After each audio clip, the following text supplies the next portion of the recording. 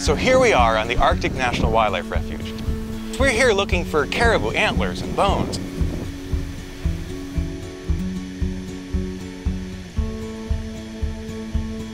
We are pretty much finding bones wherever we go. What we have here is a shed bull caribou antler, so a male, large male.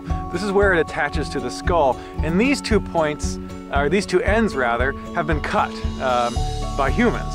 What's interesting about that is that this antler, judging by the weathering, is probably a few hundred years old. It looks like we have a real long-term record of human-caribou interactions. What we're doing with all these bones is trying to put together a picture of what this ecosystem was like centuries to thousands of years ago. The Arctic Refuge is an amazing place. Gorgeous landscapes, incredible wildlife viewing, beautiful rivers to float past.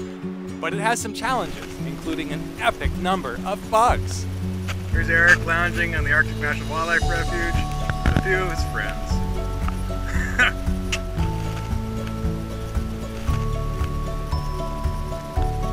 This field work is hard. The weather's bad often, the bugs are horrendous, the food is pretty darn lousy. But boy, the excitement we have of getting out of our tents. Is the sun out for real? It's out for real, buddy! And finding the bones that are out there, it drives us. We're finding things that have never been seen before, and it's incredibly exciting.